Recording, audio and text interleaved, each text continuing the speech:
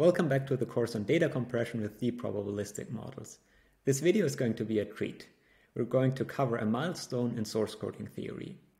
We'll have a deeper look at the Huffman coding algorithm that we saw at the end of the last video, and we're going to prove that it always constructs an optimal symbol code. So let's jump in. On the last video, we proved theoretical bounds for lossless compression with symbol codes. We proved both a lower and an upper bound.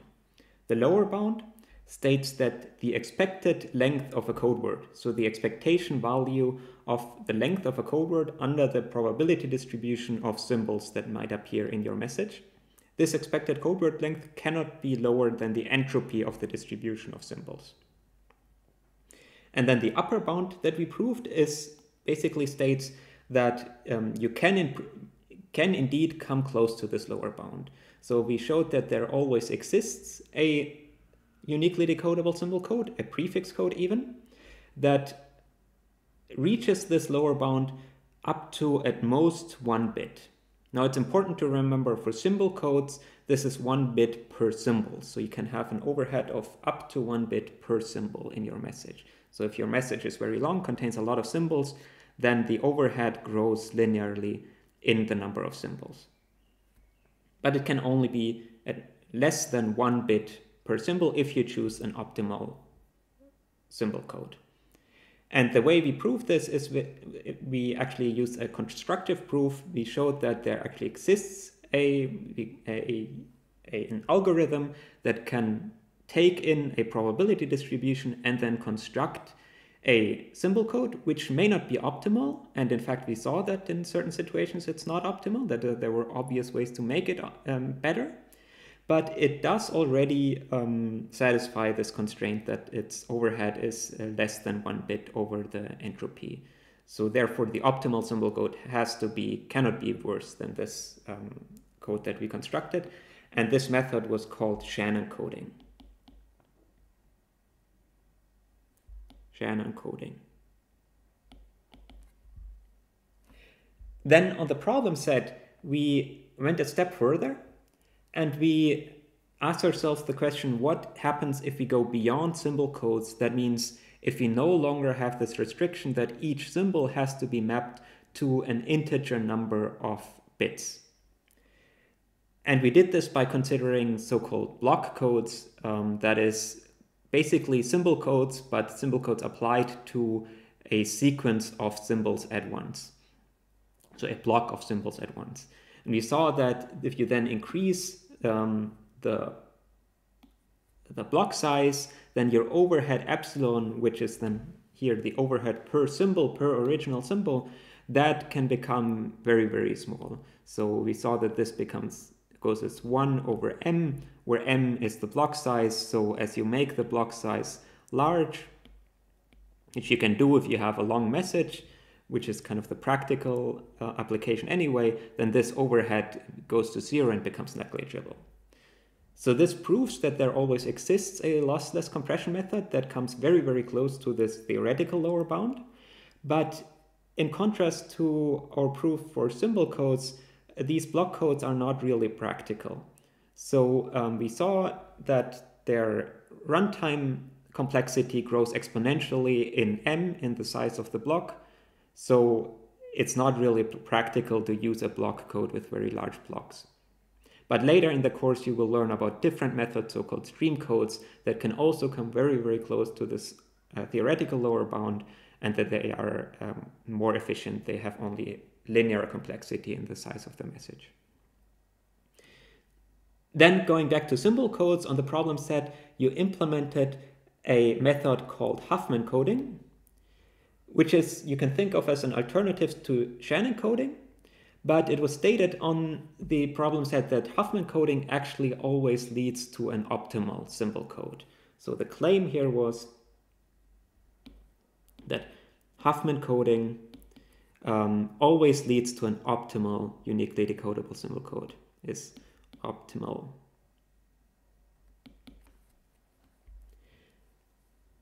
And that leads us to the topic of today. So today we will prove this statement. Today we will prove, we will prove that Huffman coding is indeed optimal.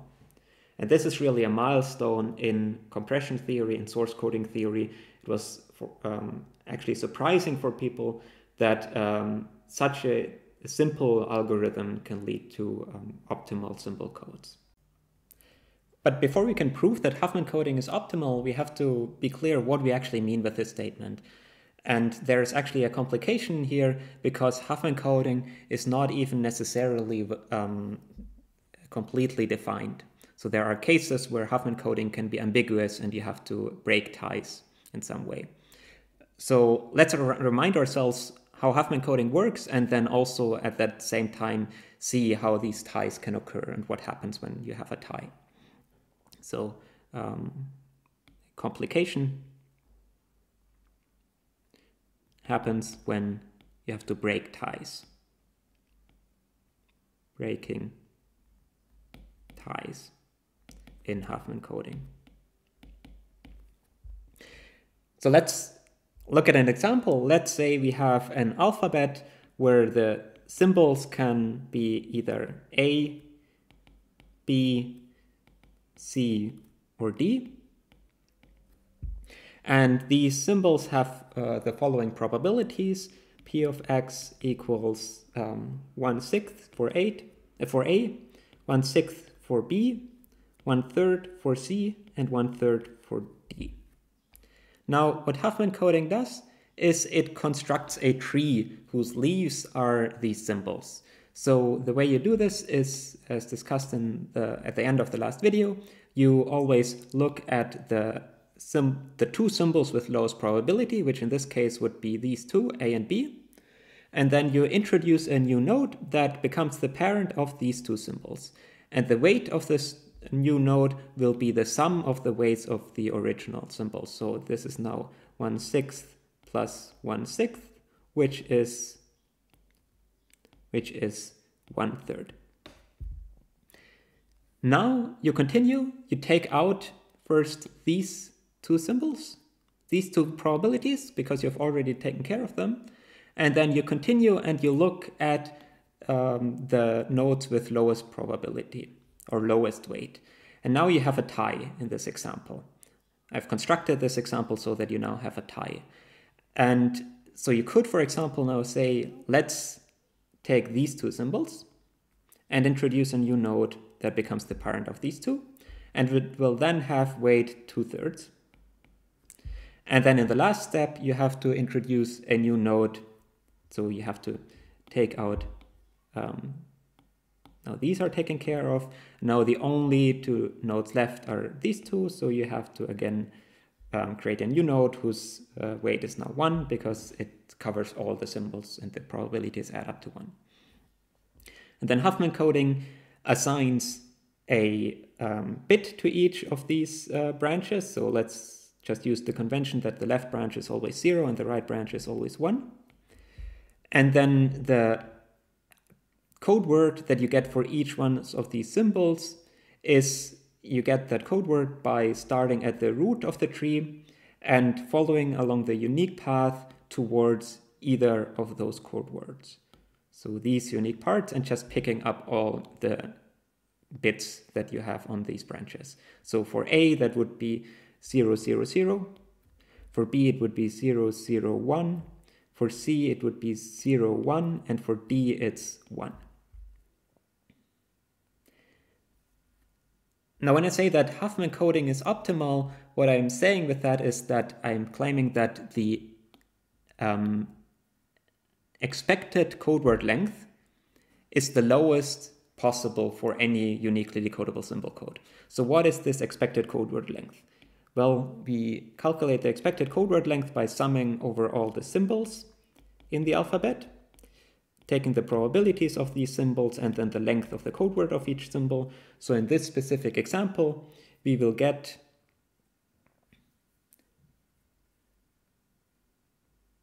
for A 1/6 times 3 because the code word for A is 3 bits long.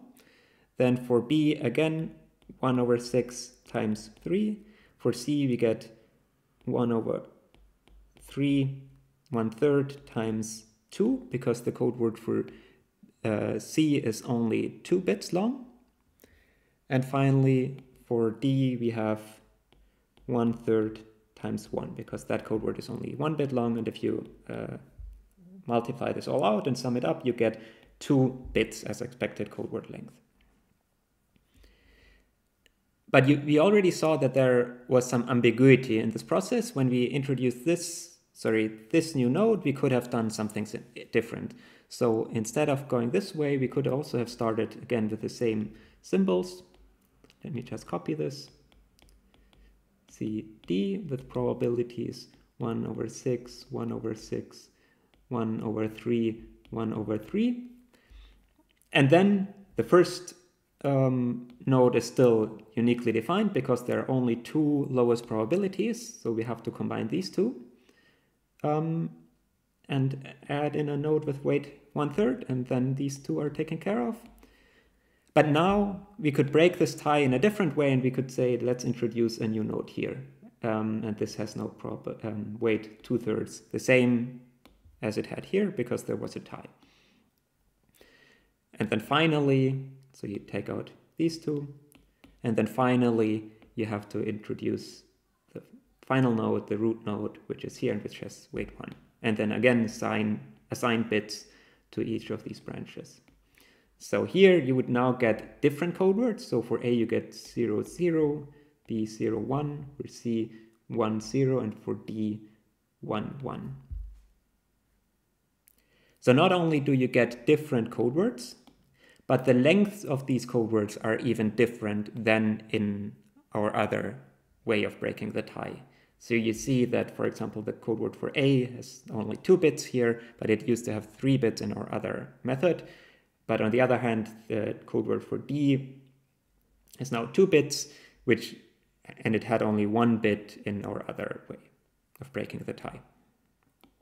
But you see immediately that at least in this example, the expected code word length is again 2, right? You don't even have to calculate anything. You can see all the code words have length 2 bits, so their weighted average is also 2. The claim is, and I'm going to state this as a theorem, is that this is always the case in Huffman coding. So whenever you have a tie in Huffman coding, then no matter how you break the tie, you will end up with the same expected code word length. This is not the full theorem that we want to prove today, but this is an important preparation so that the theorem that we actually want to prove today even makes sense. So let's state that as theorem 1. Theorem 1 of today, that is the expected code word length. So the expected code word length, which is the expectation value of the length of the code word under your probability distribution, that does not depend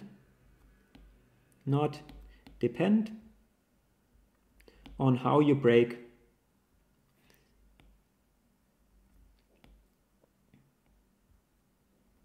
ties in Huffman coding.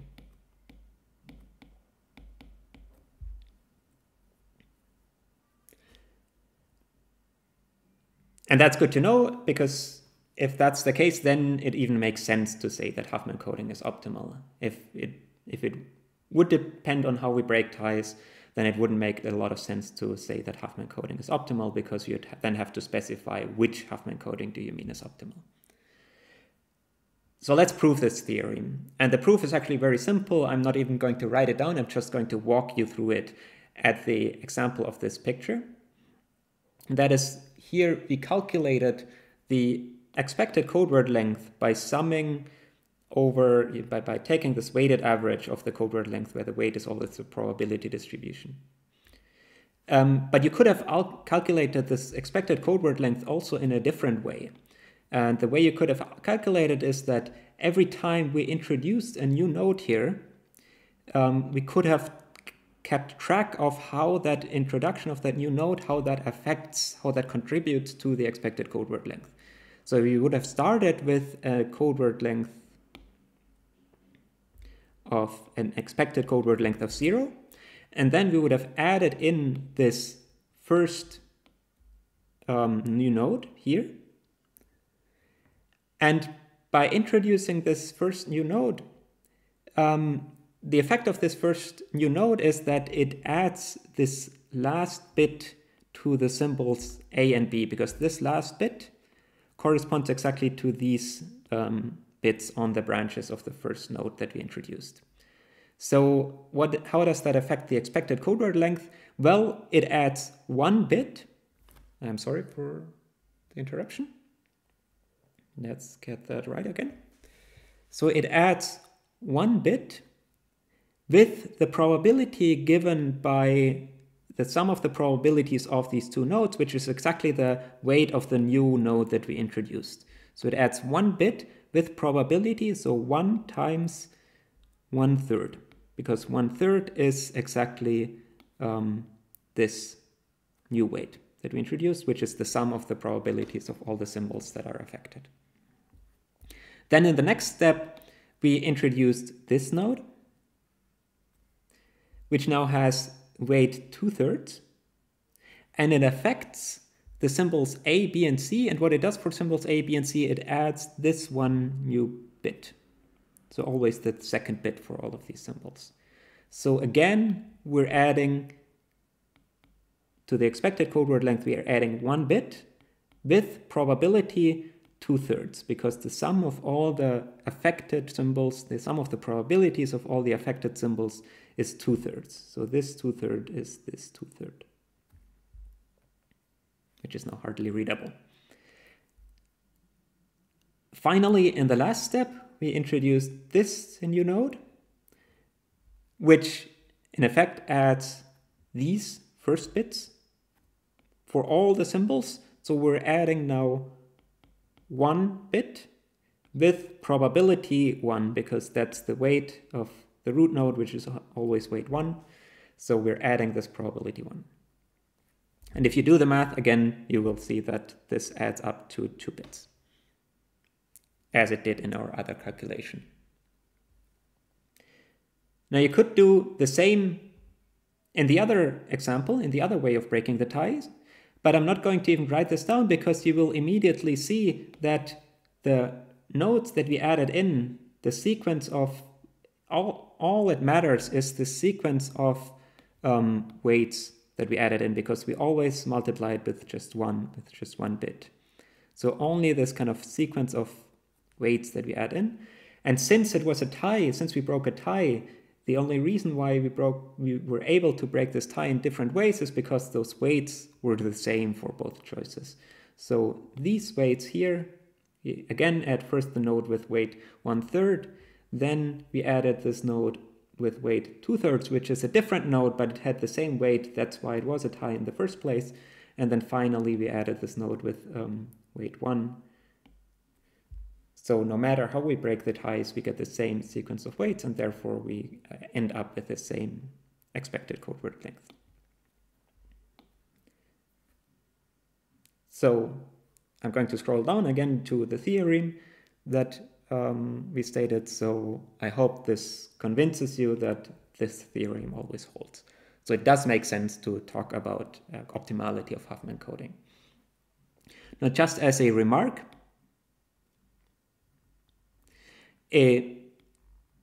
now you might think that it doesn't even matter how we break ties, but that's not really the case. So if you implement Huffman coding for an actual compression method, then of course you have to make sure that even though it may not matter how you break ties, you still have to be consistent between the encoder and the decoder. So encoder and decoder have to break ties in the same way. So they still have to break ties in the same way.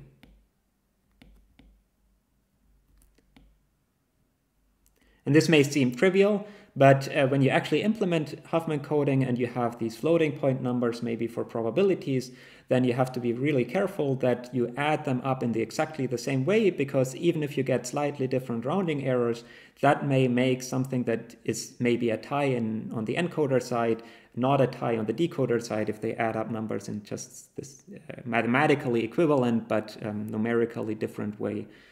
So you may run into problems there where then your encoder and your decoder do not agree on the codebook that they construct. But as long as you follow exactly the same procedure and the exact same way to break ties, you can be sure that you can use Huffman coding for encoding and decoding. So with that out of the way, let's now carry on to a very bold statement, and that's Theorem 2, which we're going to prove in the rest of this video. Theorem 2. And loosely speaking, this theorem states that Huffman coding is optimal, leads to an optimal symbol code. Huffman coding constructs an optimal symbol code.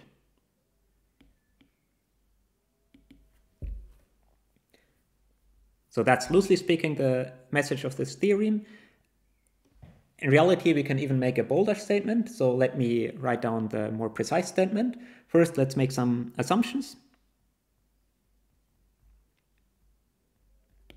Two assumptions.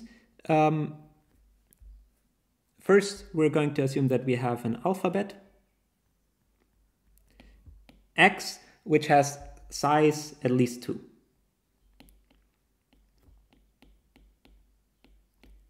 And then let's assume that we have a probability distribution on this alphabet where all symbols in the alphabet are non-zero, so are strictly positive for all X in the alphabet.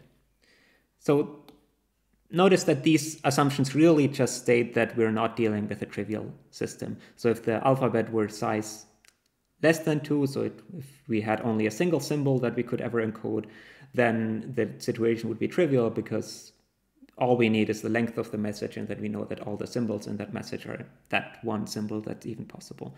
And in the similar way, if there was any symbol in the alphabet with probability 0, that means it cannot appear in our message, so we could just take it out of the message, out of the alphabet.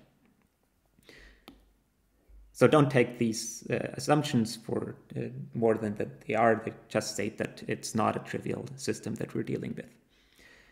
And then the statement of the theorem is that under these conditions, these assumptions, that all optimal uniquely decodable symbol codes, so for all uniquely decodable symbol codes,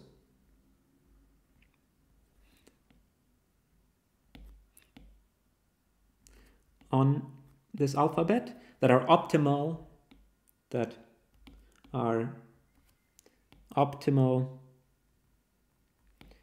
with respect to this probability distribution, P. For all these symbol codes, there exists a Huffman code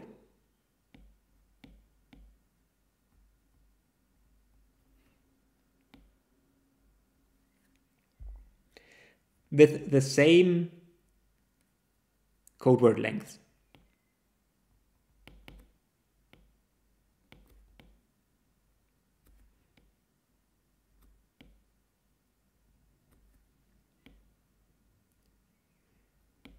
For all symbols.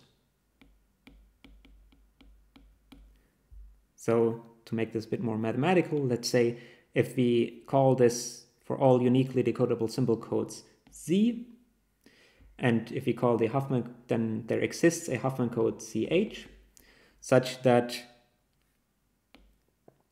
i.e. C of X, that code word, the length of that code word is the same as the length of the code word in the Huffman code for the same symbol, and that holds for all symbols in the alphabet. And then you can, it's easy to see, if for all uniquely decodable symbol codes that are optimal, there exists a Huffman code with the same code word lengths. It doesn't have to have the same code words, but the code word lengths are the same, then therefore also the expected code word length is the same. So if Huffman code has the same expected code word length as any optimal uniquely decodable symbol code, then Huffman coding is optimal. Now, as a brief remark, I've stated this theorem in the most general form that I could come up with, but you may already see that we can make our lives a bit simpler. So if you remember, if you did the problems, then you may remember this from problem 2.1 on the second problem set. If you didn't do these problems, basically we proved here that for any uniquely decodable symbol code, we can find a prefix code with the same code word length. So that means that it suffices to show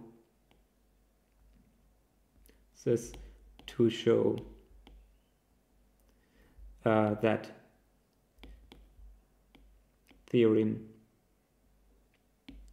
2 holds for prefix codes, for optimal prefix code.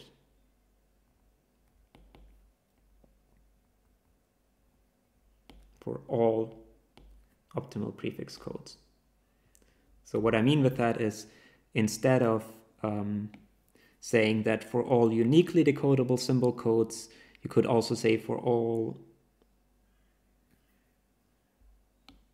for all prefix. So because if we have a prefix code, then we can always first, or if you have any given uniquely decodable symbol code, but you don't know if it's a prefix code, then we can always, in a first step, construct a prefix code that has the same code word length. And then with that prefix code, if we know that this theorem holds for prefix codes, then it also holds for all uniquely decodable symbol codes. So it suffices to show this theorem only for prefix codes, but once we've shown it only for prefix codes, we then know that it will also hold for any uniquely decodable symbol code. So actually, let me not strike this through because it's still correct. We just don't have to show it for uniquely decodable symbol codes. It suffices to show it only for prefix codes. Now, in order to show this, we're going to use these assumptions, these kind of non-triviality assumptions, a couple of times. So I'm going to give this a name, just going to call this star, these assumptions, which basically mean that we're not dealing with a trivial situation. And we're going to use these assumptions already kind of in a first lemma that we prove on the way to our theorem, or to the proof of our theorem. So in order to prove this theorem 2, let's first prove a lemma. Lemma 1. And lemma 1 again assumes again that these non-triviality conditions hold, and let C be now an optimal prefix code. Prefix code. And again, optimal is with respect to this probability distribution P, which is non-zero everywhere.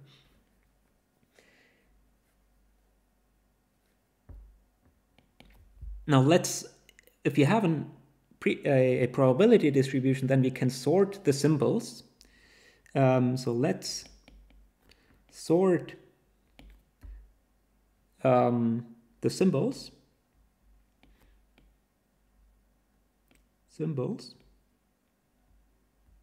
such that their probabilities are non-decreasing. So P of x1, we're going to give them indices 1, 2, 3, 4, and their probabilities are then non-decreasing. So P of x1 is smaller or equal P of x2, which is smaller or equal P of x3, and so on. Now, obviously, there could be ties. So there could be two symbols with same probability, which as it happened in our example. And then we're going to break ties if that happens.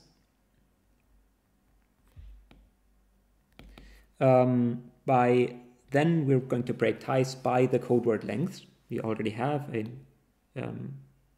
prefix code, a symbol code, so we can talk about code word lengths. then we break ties by code word, length, and we are going to break them then in descending order. So what do I mean with that? i.e., if there are two consecutive, if there are two symbols with same probability, then in this sorting they must have consecutive numbers. So if p of xi is p of xi plus 1, then we're going to solve this tie by saying that L, the length of the code word, so this is length of code word xi,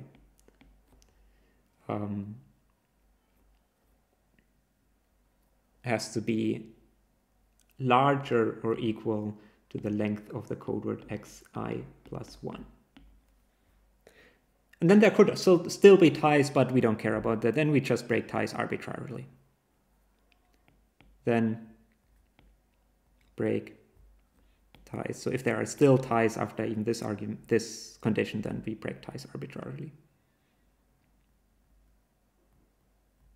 So I'm saying the statement of this lemma doesn't depend on how we break ties.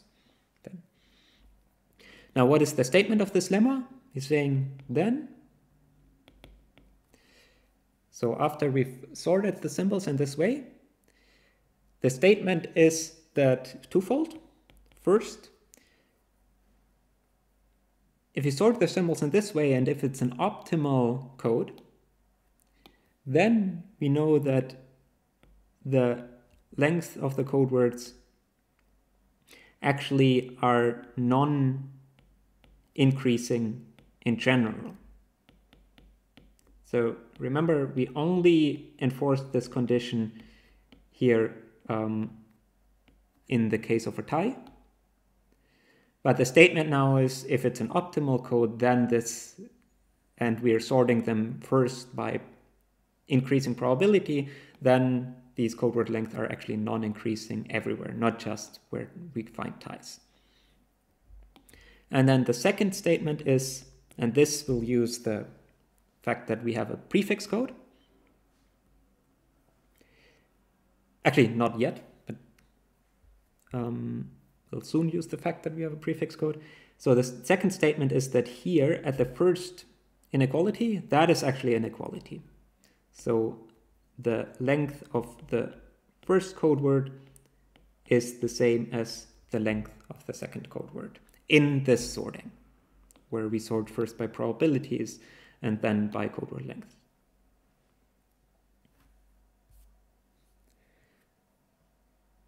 So let's prove this dilemma. I'm going to prove first statement 1 and then statement 2. So for statement 1, proof of lemma 1. For statement 1, let's assume the opposite. So let's assume that there exists some ij, some indices ij, which come in this order, with I less than j, so they're different, obviously, and I comes before j, so xi comes before xj in this sorting that we introduced. And let's assume that what we're claiming to prove here does not hold for these. So that the length of the code word for xi is strictly smaller than the length of the code word for xj. So that's the opposite, right? We're assuming the opposite of the statement here. Then, well, we can make two observations. First of all, since I is smaller than j, according to our sorting, let me scroll up just briefly. So according to our sorting, if I comes before j, so I is maybe here, j is maybe there, like xi is maybe x1 and xj is maybe x3 or something. Then in this chain of inequalities, the probability of the earlier one has to be smaller or equal to the probability of the later one. So therefore, P of xi is smaller or equal to P of xj. And now we can ask ourselves the question, can they be equal, in fact? So can it happen that the two probabilities P of xi and P of xj, that their equality here holds? Well, if equality holds, then there must be a tie, actually along the entire path from, then all the equalities in between I and j have to hold. So there must be a tie between these, and we broke ties by enforcing that then L of xi is larger or equal than L of xj. But that's not the case, right? In our assumption, that is not the case. So we conclude that, in fact, due to now this part here, let's make this green. Due to this part, we can conclude that they are not equal. So that equality does not hold. So therefore, P of xi, let me maybe make it this way. So from this and this together now, we find that P of xi is actually strictly smaller than P of xj.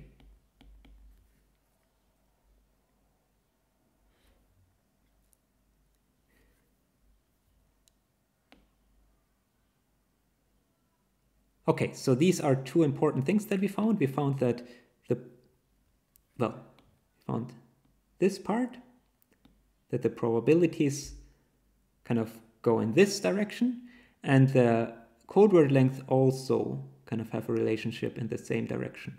And then my claim is that therefore the symbol code cannot be optimal.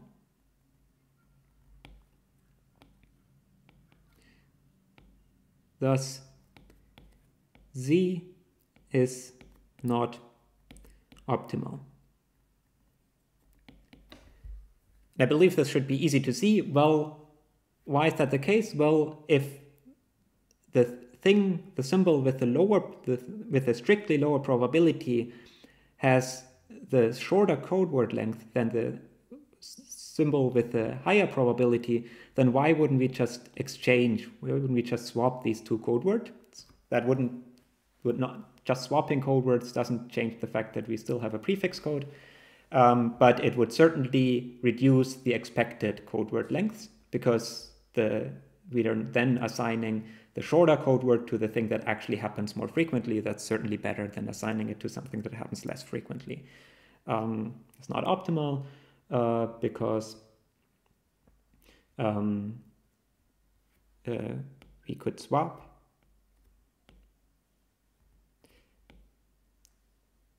the code words for xi and the code word for xj, and that would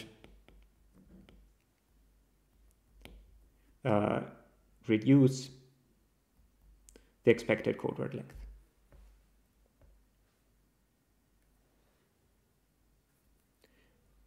All right, so that has proved part one of the theorem, because we assumed that C is an, remember, we assumed that C is an optimal is a prefix code.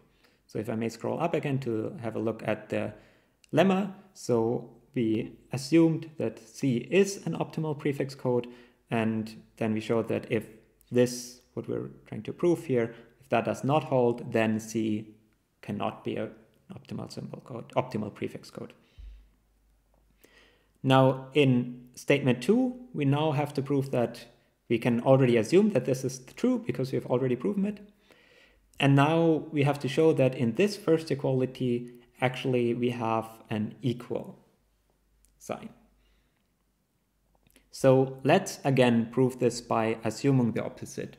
So for statement 2, let's again assume the opposite, which in this case now is that L of x1 is not equal to L of x2. But if it's not equal, I mean, we already know it's larger or equal. We may scroll up again. So we all already shown this part. So if it's not equal, the only thing that can happen is that it is strictly larger. So let's assume that. Now what we've also shown is that we know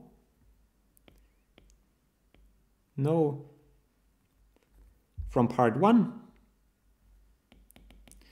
that L of x2 is larger or equal than all the others that follow after it. So then all L of x prime for then, let me write it in the right way. So then L of x prime for all x prime that are not x1. And everything that comes after it, it's also larger or equal than itself, trivially.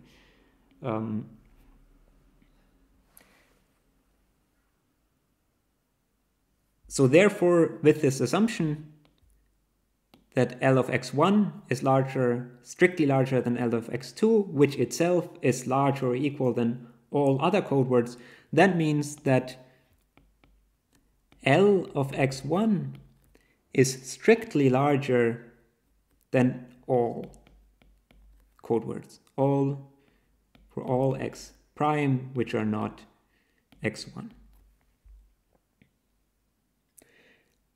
And then we can also see that claim, thus again C is not an optimal prefix code.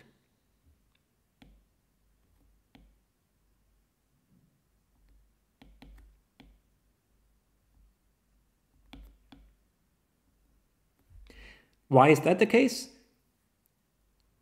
Well, the reason is just because we could drop the last bit of C, of the code word. We could drop the last bit of C of x1. Sorry, this should be a 1, not an I. C of x1. And since C of x1 is the only code word that's as long as this thing, the only way how this could then clash, how this could break the conditions of a prefix code, is if then the shorter, that after dropping that one bit, it would become a prefix, it would become equal or a prefix of something else, or if something else became a prefix of it. But remember, C of x1 was the only one of that length. So you may have maybe a couple of code words, right? 0, 1, 1, 0, 1. Maybe this is C of x1. Now you drop the last code word. So you drop this one. Now you're claiming there is some other code word, some C of x prime, that is a prefix of this. So maybe it's 0, 1, 1. It is a prefix of this. Well, if that exists, even if it's a prefix of this entire thing, well, it certainly was also already a prefix of C of x1. Here it was, if we hadn't dropped this bit, it would also already have been a prefix. So in that case, certainly we would have already had not a prefix code to begin with. C of x1. So this can't clash because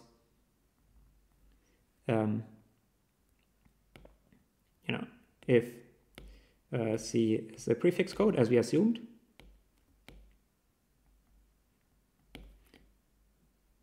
but then this operation, dropping this last bit, reduces the expected code word length by precisely, by one bit with the weight P of x1, which we assumed in our kind of non-triviality conditions that is strictly larger than 0. So therefore it reduces the expected code word length without violating the conditions of a prefix code. So therefore C the original C could not have been an optimal prefix code. So let's briefly take stock where we are. We still want to prove theorem 2, which states that in a nutshell, Huffman coding is optimal. And in order to get there, we've now proven this first lemma, which has these two statements that if you sort your symbols kind of first by increasing probability, and then if there are ties by decreasing symbol code word length, then in the resulting sorting, you always have that the first two symbols are equal, have equal length, are not equal, but the code words are not equal, but the code words have equal length. And then following that, the code word length don't rise. They can stay constant for a while, and then decrease, but they don't go up. So the first two, there are always two code words with the lowest probability, and also which have the longest code words and are equal in length of the code word. Now we're going to use this lemma to prove yet another lemma, and that will be the last lemma before we actually go to the proof of the full theorem. So in lemma 2, we're going to make a slightly more complicated statement. So let's state that, lemma 2. And that's, again, are going again to assume that these non-triviality conditions hold, that we have an alphabet of size at least 2, and that all the symbols have non-zero probability. And then again, let's assume that C is an optimal prefix code. Optimal prefix code. So optimal again with respect to this probability distribution P to P. And then the statement is then there exists a pair X, X prime in the alphabet, which is really a pair, so they are not the same. And their lengths, their code word lengths, are equal and larger or equal than all other code word lengths. So far, that shouldn't really surprise you, because that's exactly what lemma 1 said, that you can always find, two code words, we call them x1 and x2, whose code words have equal length, and their lengths are larger or equal than all the other code word lengths. But then the statement of this lemma 2 says that you can even kind of make an additional condition apply for this pair, such that, and the condition is if you have a prefix code, that their code words C of x and C of x prime only differ on the last bit.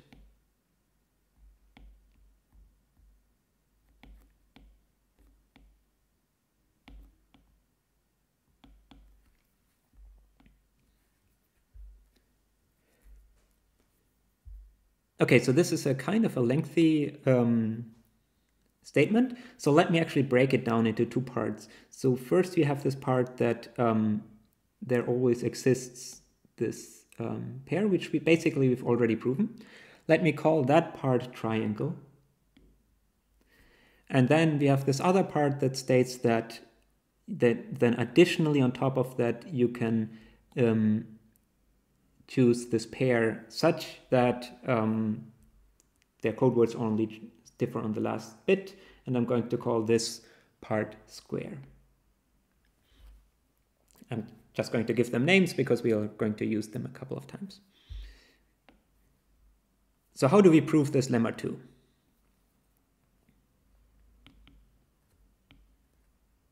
Proof of lemma 2.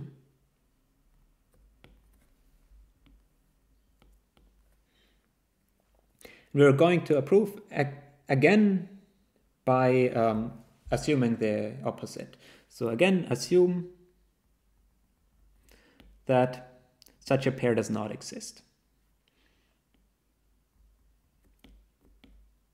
So it's basically going to be the same strategy. We're going to assume that the pair does not exist, and then show that then C cannot be an optimal prefix code.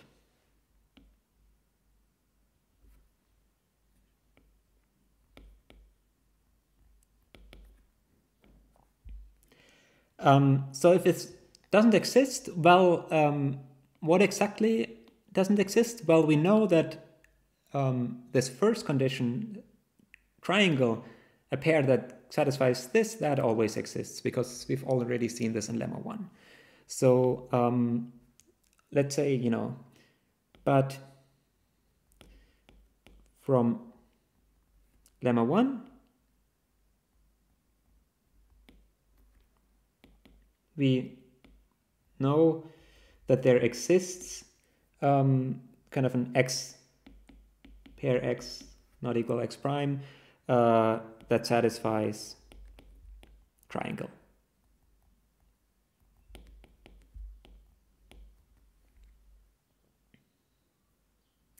And the claim is, if such a pair exists, but no such pair exists that where only the last bit differs, then again C is not optimal. So thus C is not optimal. And this is not easy to see, but we're going to walk through it. So why is C not optimal? Because we can now take either of the code words C of x or C of x prime. Let's just take C of x. We can now drop the last bit of that. The last bit of C of x. I could as well have written C of x prime. I mean, we don't really make much of a statement about the difference. And I could drop the last bit of this code word C of x. And the claim is then that after dropping that last bit, it's still a prefix code without violating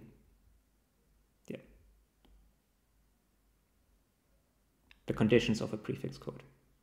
Let me abbreviate it here. So it's still a prefix code after we drop that last bit of this code word. Okay, this may not be so obvious to see, so let's actually be a bit more thorough here. So let's now the proof within the proof, so proof of this claim. Let's first give this thing a name. So let's call the C of x with the last bit dropped.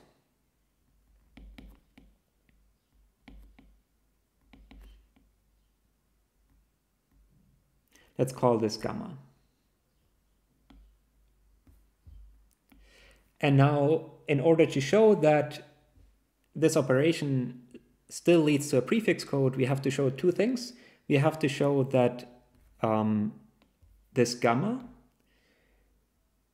is not a prefix of any other code word, and we should have to show that any other code word is not a prefix of gamma. So for any other symbol, so then for all other symbols x tilde, which are not x, let's actually show the second one first.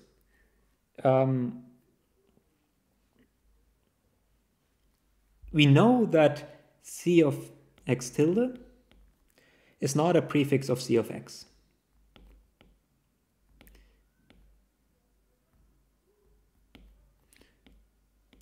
And we know that simply because C is a prefix-free code by assumption.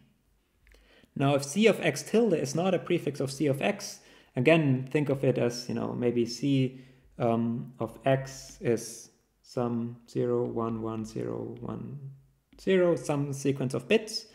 And now we want to show that it's, we know that it's not a prefix of x, but could it be a prefix of gamma? So how does gamma look like? Well, we know that gamma results from taking c of x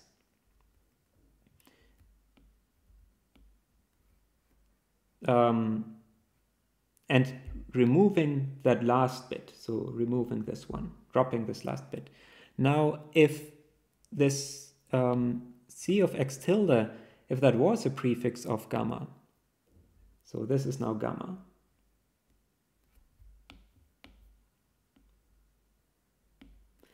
Now, if c of x tilde was a prefix of gamma, let's say that was something like 0, 1, 1, 0, which is a prefix of gamma because it's this string, well, then it certainly is also a prefix of c of x, right? Because c of x is just gamma extended by 1 bit. So if c of x tilde is a prefix of gamma, then it is also a prefix of c of x, but that's not the case. So therefore, let me use black again. C of x tilde is not a prefix of gamma.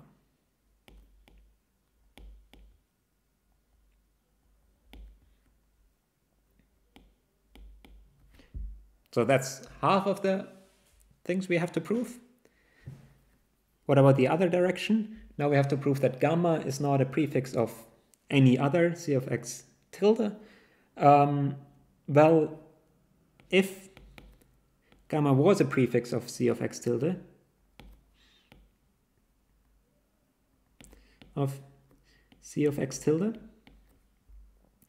then, I mean, if it's a prefix, then the length of c of x tilde has to be, I mean, larger or equal, obviously, than the length of gamma. Otherwise, gamma couldn't be a prefix of it. Now, can it be the same length?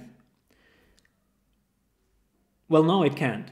Because if it were the same length, if there was equality here, then not only would gamma be a prefix of c of x tilde, but if two code words of the same length, if you have two code words of the same length and one is the prefix of the other, that just means that they are equal.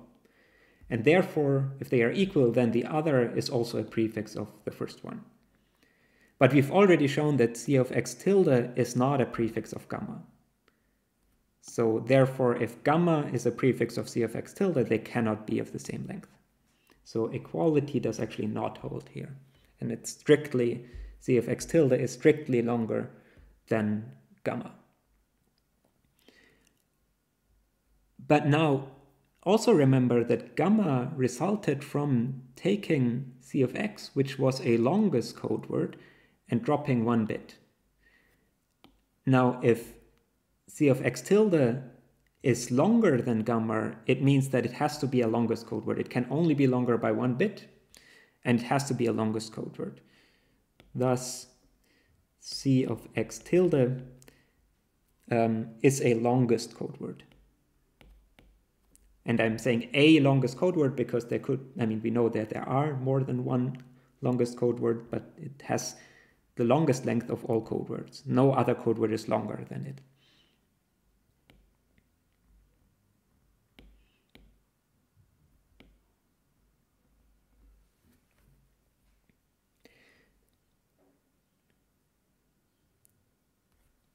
But what does that mean? So now we have a longest code word c of x tilde, which is different, and we know that x tilde is different from x.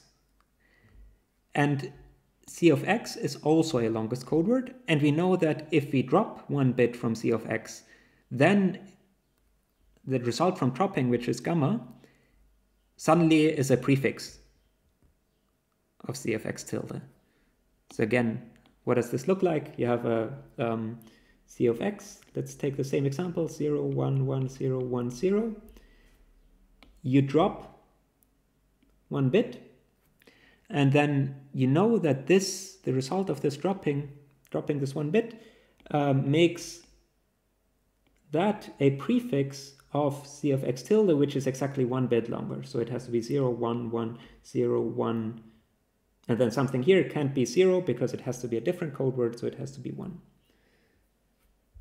So now this is the situation that we're looking at, right? So this gamma is a prefix now of C of x tilde, which is exactly one bit longer. But that's then exactly the case happens that we were assuming doesn't happen, that we don't have such a pair where the two longest code words only differ by the last bit. So then C of x tilde and C of x are two longest code words that differ only on the last bit.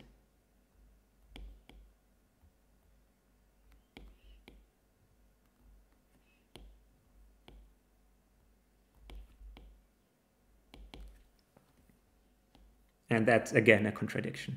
So let me just to remind you, scroll up to the lemma that we wanted to show. This is exactly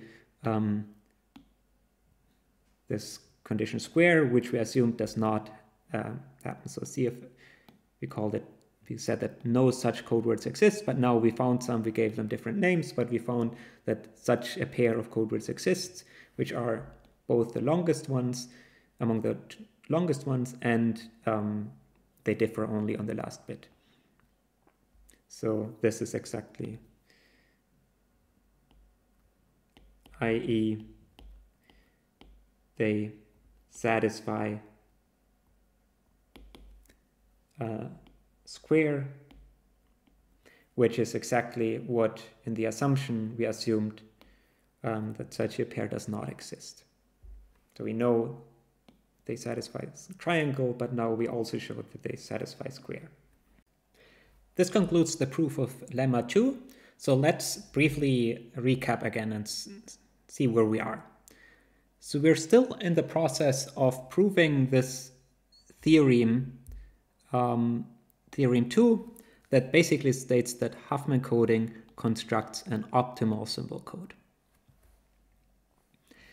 And in order to do this, we have now proven two lemmas.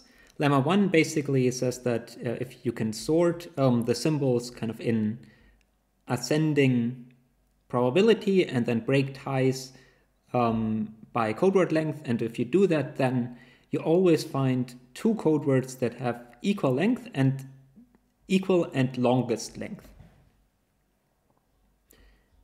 And then lemma 2, I've kind of abbreviated it here, states that there in lemma 1, there could even be more, right? There could even be more than just two code words that have equal and longest length. And then theorem lemma 2 states that among all of these, among the set of all code words that have the longest length of all code words in the code book, among the set there's always a pair that differs where the code words differ only on the last bit. We're going to use this now to prove theorem 2 that Huffman coding is optimal. That means that for any uniquely decodable symbol code, and we've already seen that for the proof it suffices to say that to prove this only for prefix codes, because once we know that it holds for prefix codes, we know that it holds for all uniquely decodable symbol codes. So we're going to prove that for all prefix codes, for all optimal prefix codes, there exists a Huffman code with the same code word lengths. So let's now finally come to the proof of this theorem. So let's come to the proof, what we've been waiting for, of theorem 2, which, as a reminder, was optimality of Huffman coding.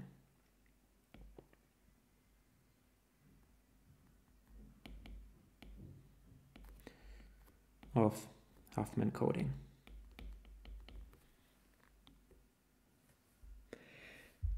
And this proof is going to work by induction.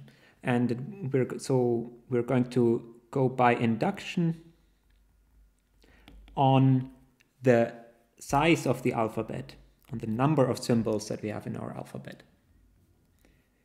The base case is pretty simple. So base case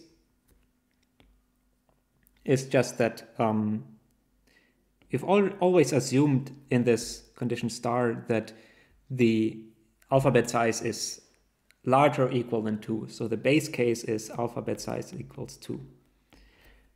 And that is actually a trivial case, because if the alphabet size is 2, then there exist really only 2 optimal prefix codes. The only optimal prefix codes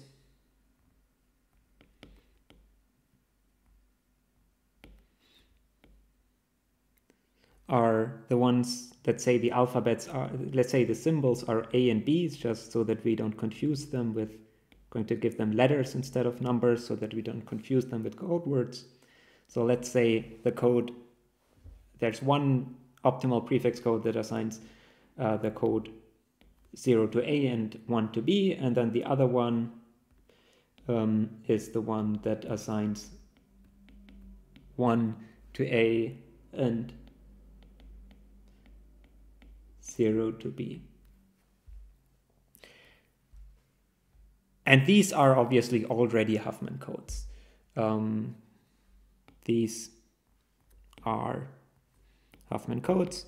So, you have your symbol A, your symbol B, then you construct a tree, and you can either give this branch label 0 and this branch the label 1, or you can construct a tree on the symbols A and B, where this one has label 1 and this one has label 0. So both of them are already Huffman codes. So obviously there exists a Huffman code with the same code word length as these, because they are already Huffman codes. The more interesting step is the induction step.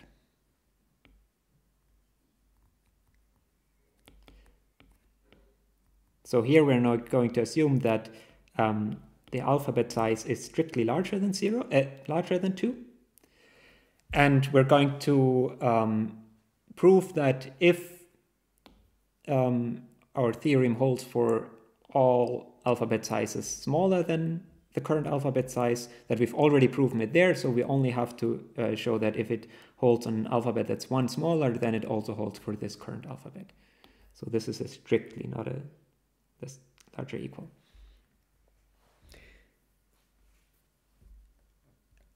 So in order to do this, we're first going to apply lemma 2. So from lemma 2,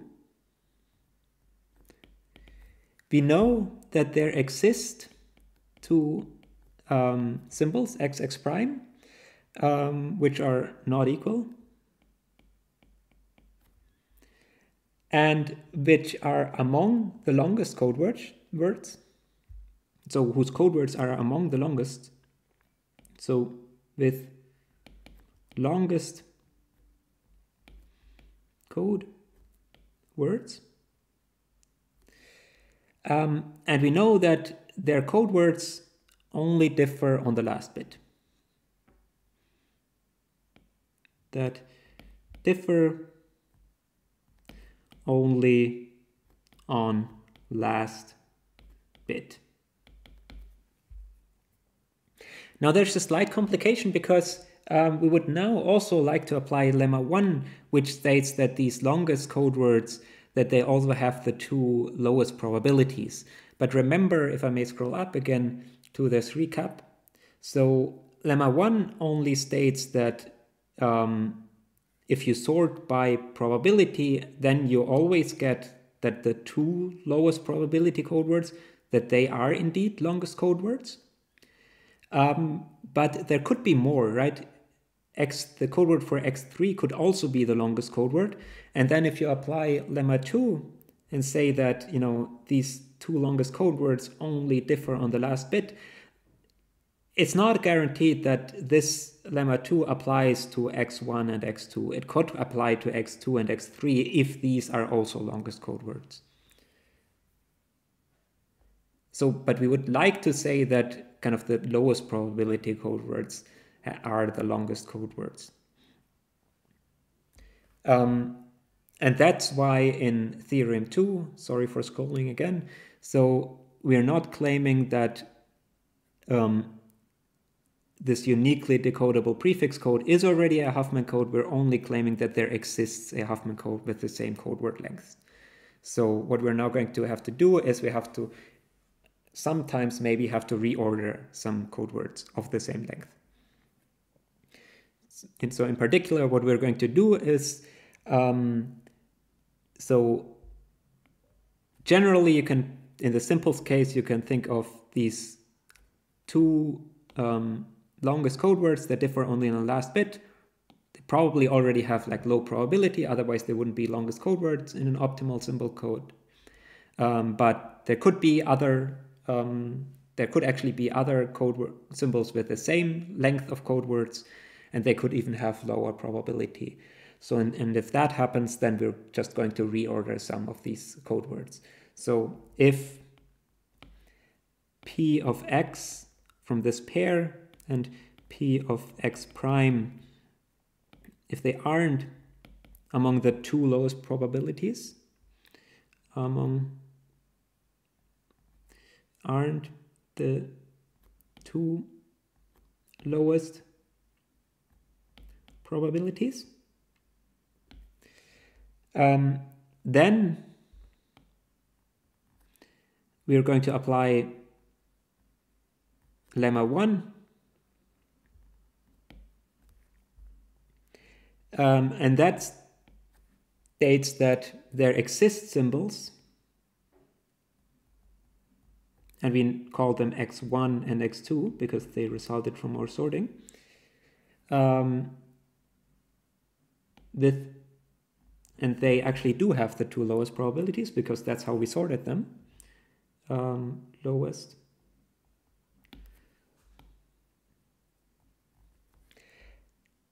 And they also have the longest code word length.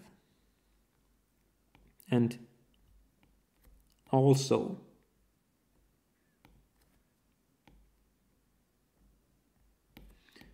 code word length. So they are also among the set of symbols whose code words are the longest. And then we can construct a new symbol code, construct a prefix code again, C prime, by swapping the following two pairs. So on the one hand, we have C of X and C of X prime. So remember, this is our pair which we got from lemma 2, which has the longest code word length, and only the code words only differ on the last bit. And we're going to swap this pair with the code words of this pair, this pair of code words with C of X1, C of X2, which are also code words with the longest code word length, but we know from them that they also, the code words only differ on the last bit. So we know about all of these that all of these have the same length. All have same, namely the longest length. Therefore, swapping them, with swapping I mean we're constructing a new C prime, which now assigns to x1 assigns this code word, and to x2 assigns this code word, and to x2 to x assigns this code word and to x prime assigns this code word. And if maybe one of those actually appears in both sets, then that doesn't matter, then that swapping is just a no-op. So swapping them doesn't change the expected code word length. It doesn't change the code word length at all. L of x for any x in the alphabet, because they have all the same lengths. But then additionally about these two, these were the ones, actually maybe write it here. So these were the ones that we got from lemma 2. So these only differ. Here we know something about the code words. Here only differ on last bit. And then here, for these two, we know something about the probabilities. So here we know that P of x1, P of x2 are lowest probabilities, are lowest props. So, I mean, if we do the swapping, then we only change the code words for each symbol. We don't change the probabilities of each symbol. So this stays the same. But this property now moves over to the right-hand side. So we now know that thus in this new codebook in C prime of x1, so in C prime we have a pair x1, x2 that satisfies both of them. So they have lowest probabilities, props, and code word lengths are longest and only differ. The code words are longest.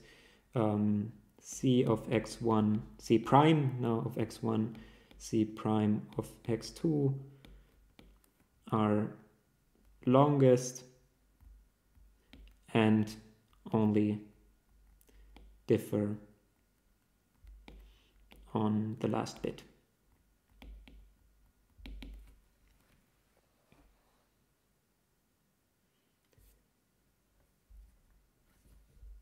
All right, that was a lot of work for kind of constructing now a new code book that has the same code word length. So we haven't lost anything yet because we're only trying to prove that we can find a Huffman code book that has the same code word length, and we haven't changed them yet. And we have done a lot of work to now come up with a code book that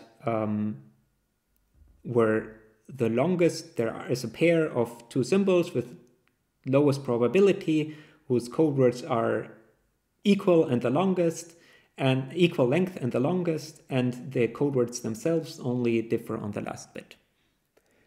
Why does that help us? Well, now we can basically kind of show that these two code words can be thought of as resulting from a Huffman coding step, a step of the Huffman coding algorithm.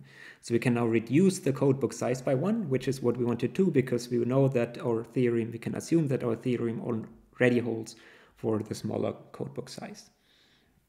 So let's now define a couple of things. Let's define a new alphabet, x tilde, which is the old alphabet without x1 and x2.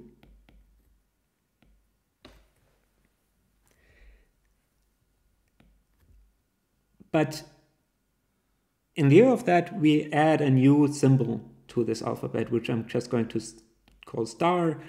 Star is just some new symbol. We're just giving it a name. So with new, I mean something that isn't already in here, or even in here. So that means that obviously the size of x tilde is size of x minus 1, which is larger or equal than 2 because we started from something that's strictly larger than 2. So we can assume that our theorem already holds for this alphabet, the size of an alphabet. Now, in order to kind of apply the theorem, we have to use a probability distribution, have to define a probability distribution on this new alphabet. And we're going to call this probability distribution also p tilde, which assigns to any x tilde, which is kind of an element of this new alphabet. It assigns the following probabilities. Either if x tilde is one of these original symbols, then it just assigns the original probability distribution, which it can in this case.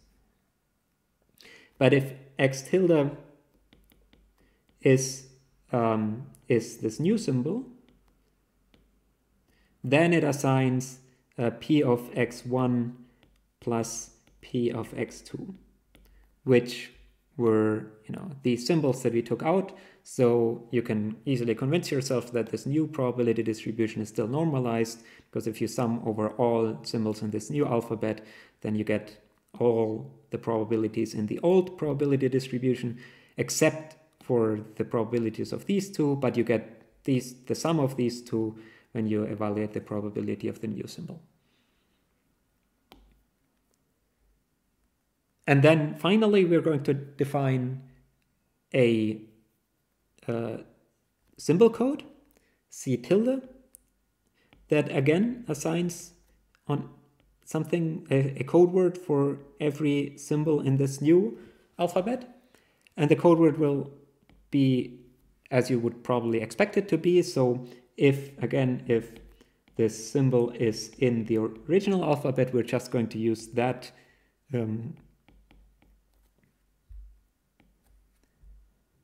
the code word that we had previously, actually C prime now after our reordering. And then if x tilde is star, then we're going to take C prime of x with the last bit dropped.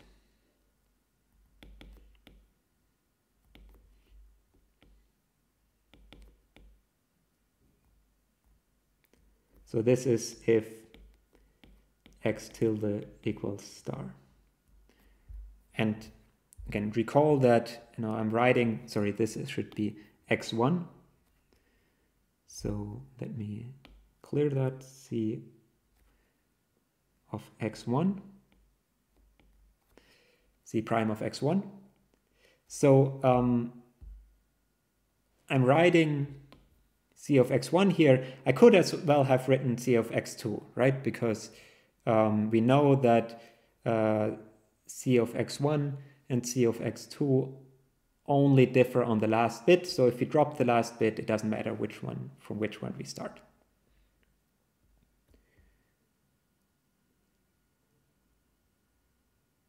Now the claim is that this new C tilde is now an optimal prefix code, and therefore, since it operates on an alphabet that's one smaller, we can close the induction step. So let me write that out. So claim C tilde is an optimal prefix code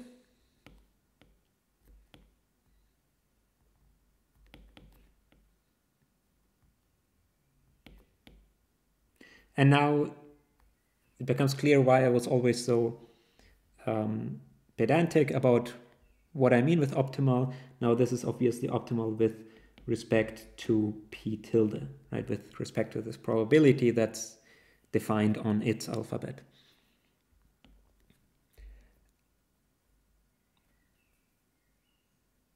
So let's, give an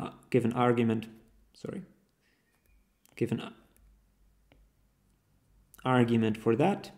So this is the proof of this claim. Well, if it weren't optimal,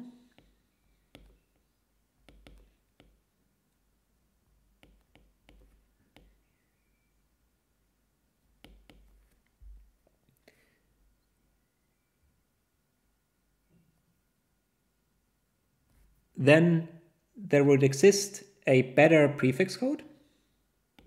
That's just what not optimal means. Then there would exist a better prefix code.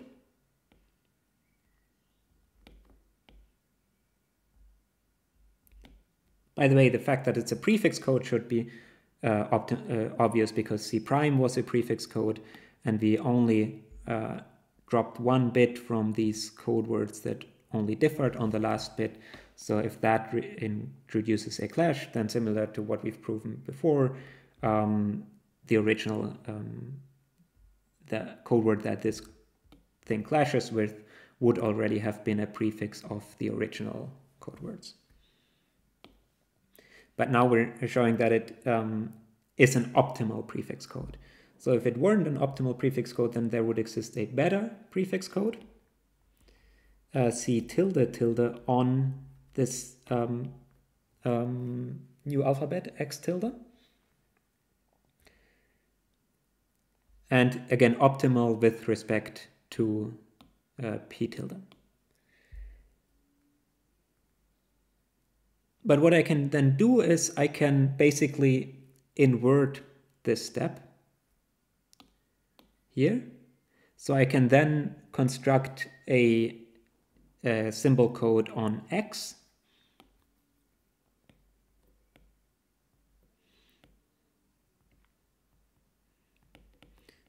Symbol code on X, on the original alphabet, by inverting the above step.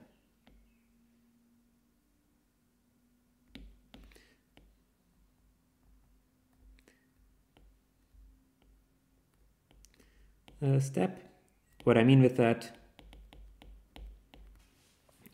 removing the symbol star, remove star from the alphabet and introduce symbols x1 and x2 with the code words C, let's now call this C prime prime of x1 equals C tilde tilde of star concatenated with 0, and C tilde tilde of x2 given by C prime prime x2 given by C tilde tilde of star concatenated with 1. So, as you would expect, basically just the opposite of what we just did above here. And then that symbol code, then this operation, let's go one step back. This operation here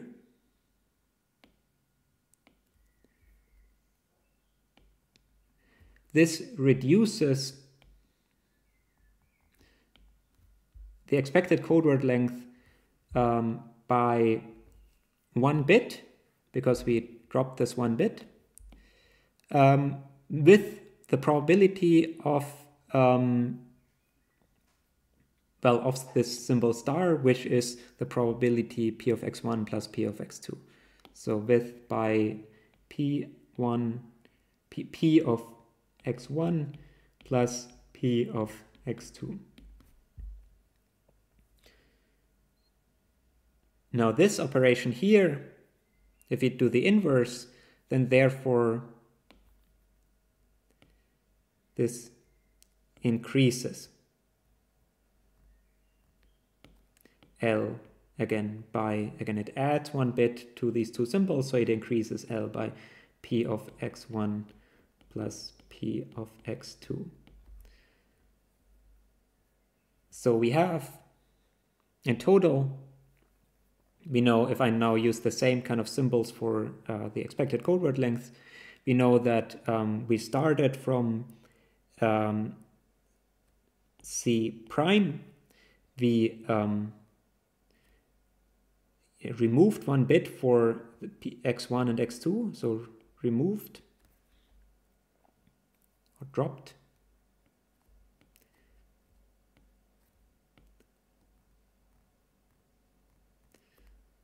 One bit from C prime of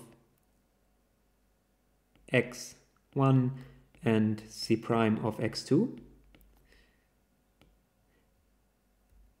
And that led us to a C tilde, which is, so this one is defined on x, and this one is defined on x tilde. So now what that means for the expected code word length is this one has expected code word length L prime. This one has, which is the same as the original one because we only swapped code words that had the same code word length. And then here we said that the code word length L tilde, that dropping this one bit removed it, reduced the code word length by minus P of x1 plus P of x2. Now our claim is that we can find, our assumption here that we want to disprove is that there might exist a different code word, a code book, again on x prime. We're having this assumption that we want to disprove that if it weren't optimal, so if C prime weren't optimal,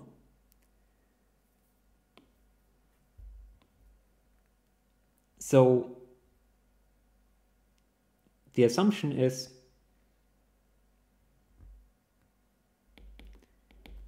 that L tilde tilde is smaller, strictly smaller than L tilde, because it's better.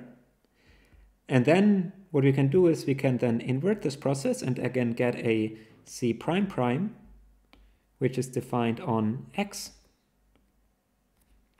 again. And then here we're adding in this one bit, appending one bit. So we're splitting up this code word for C tilde tilde of star, and we're adding one bit to C tilde tilde of x1 and C tilde tilde of x2. So this then increases again the code word length. So L2 prime is now the original one, this one.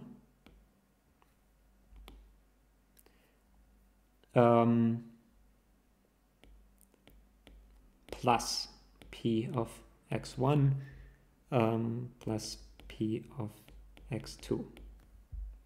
Which is, okay, so let's follow through with this. So L tilde tilde is smaller by our assumption than L tilde.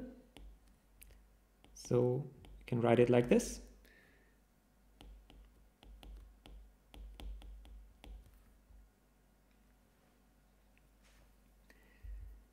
And then we can use the fact that L tilde is given by L prime plus, so sorry, minus these two probabilities. So that is then the same as L prime. So in total we get L2 prime is less than L prime, which means this one is also the same as L. So which means that C, the original one, code book that we started with, was not optimal.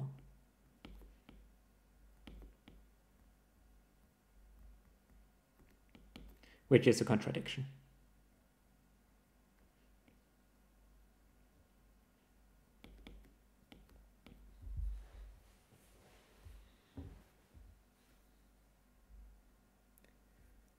All right, so with this kind of circle, we've now proven, I'm going to scroll up again, that this C tilde that we've constructed is indeed an optimal prefix code. Therefore, we now have reduced our code word. We have shown that there exists a code book C prime, which has exactly the same code word length, for which we can apply our theorem.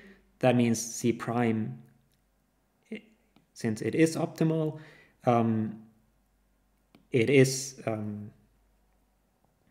since C tilde is optimal, and it operates on the smaller alphabet, we can apply our theorem, and we know that C tilde has the same code word length as some Huffman code.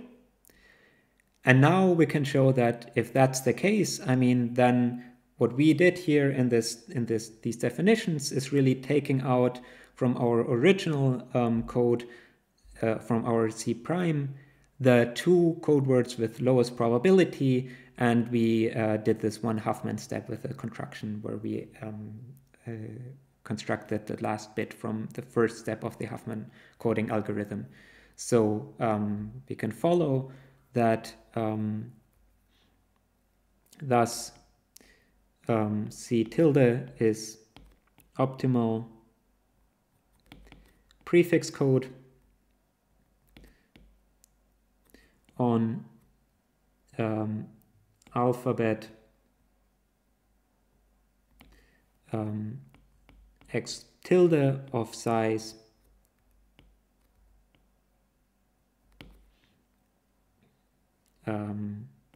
x minus 1. Therefore, we can apply our theorem to applies, because it's a smaller alphabet, and we get, we see that there exists a Huffman code on x prime with same L of x for all x, tilde, let's call them in x tilde. So with the same code word length as C tilde, and therefore C prime has the same code word length than a Huffman code.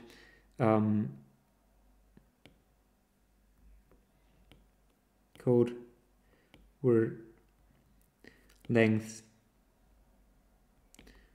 as a Huffman code, because again, basically the step of this construct, we have done the first step of the Huffman coding algorithm. This step here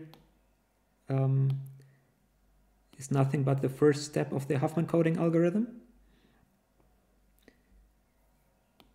and therefore C has the same code word length.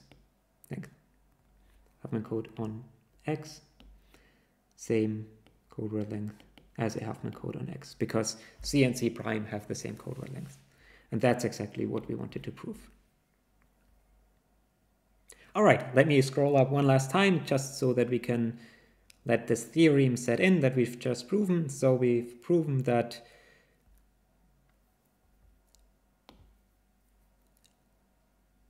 in short, Huffman coding constructs an optimal symbol code. What do we mean by that? Even more, we can prove even more that for every uniquely decodable symbol code, not only can we construct a Huffman code with the same expected code word length, but we can even construct a Huffman code with exactly the same code word length for each symbol. But in short, it's just this Huffman coding is optimal.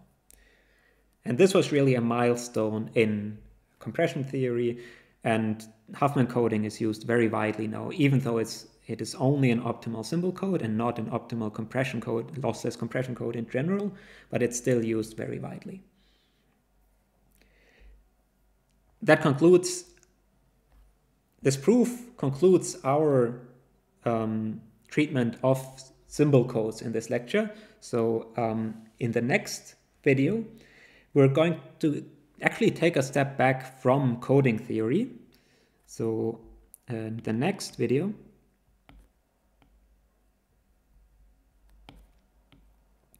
we're going to take a step back from coding theory, and we're going to be, so what we've learned now is that all these coding algorithms, whether it be Huffman coding or Shannon coding, they all need a probability distribution over the symbols in order to construct. And also the theoretical bounds, they only make sense. You can only compress data if you have a probabilistic model of your data source.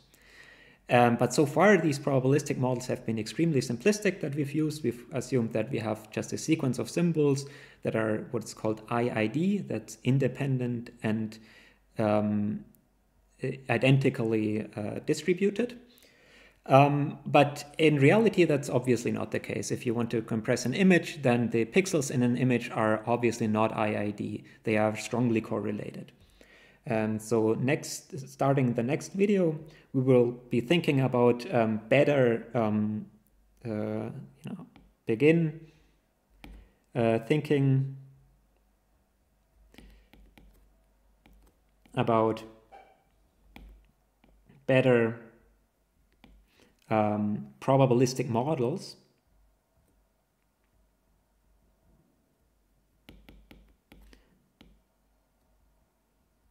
of our data source, of the data source. And we'll see that we have to strive for a balance here between, how much these probabilistic models can capture of the data source and whether or not they become prohibitively expensive. And we will see that an important aspect that these probabilistic models have to capture are correlations between symbols. And interestingly, that will then tie back again into compression theory, because then we will see that depending on how you model correlations between symbols, so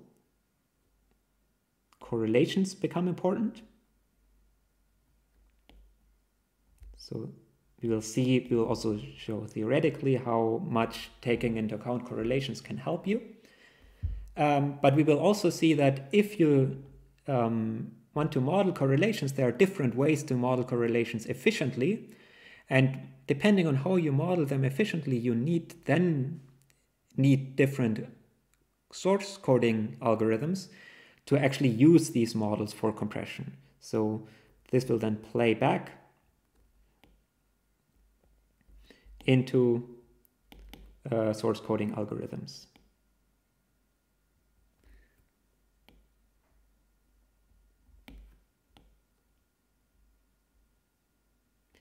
So to be more precise, we will see that for some ways to model correlations, you need a specific source coding algorithm, which wouldn't work for other ways. So there are different ways of modeling correlations, and for each way, you can only use certain source coding algorithms. So you have to choose your source coding algorithm depending on how you model correlations in your dataset. But that's for future videos. So see you in the next video.